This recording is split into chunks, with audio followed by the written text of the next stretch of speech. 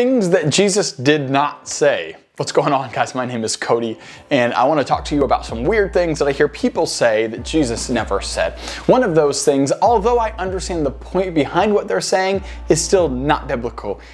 It's not about religion, it's about relationship. Now, almost everybody in the church has heard this, and there was probably some mega church pastor somewhere who had said this, and it got catchy because it sounded good.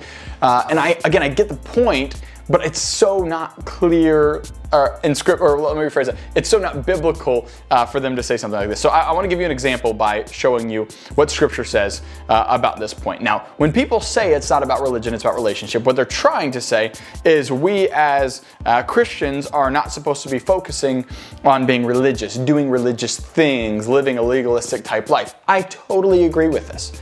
They say it's about relationship, and you need to have a relationship with God, not just do the right things.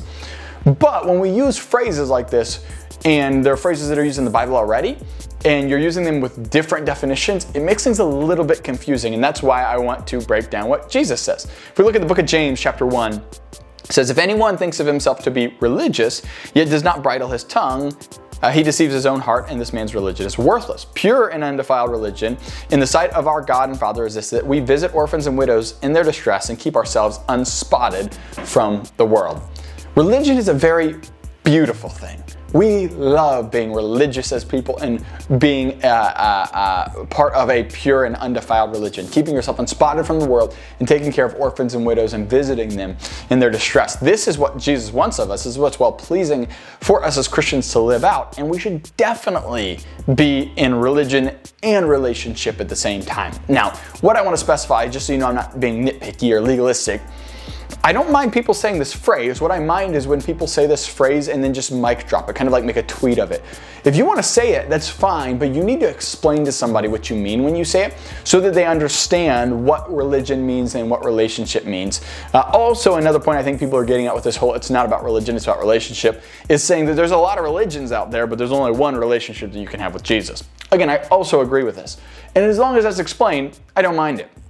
But again, I do mind when people say things like this and do not give an explanation, because lastly, when we say something like this, it becomes extremely self-righteous when we're having a conversation with somebody and they say, "Hey, what is your religion?" Or "Are you religious?" And you go, "Oh, no, I'm not religious, it's about relationship."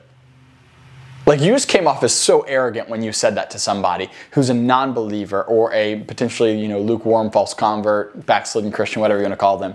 When you say something like, "Oh, no, it's about religion, it's not about relationship," it comes off as extremely arrogant to people, and that's the kind of crap that they don't like seeing from the church. So just be considerate of that when you're talking to people, and make sure that you're sharing the truth in love with people and just telling people what the gospel says about these topics. So you can say it's not about religion, it's about relationship, as long as you explain to them what the heart behind what you're trying to say actually means. If that was helpful, please feel free to subscribe, and we'll chat with you guys in the next one.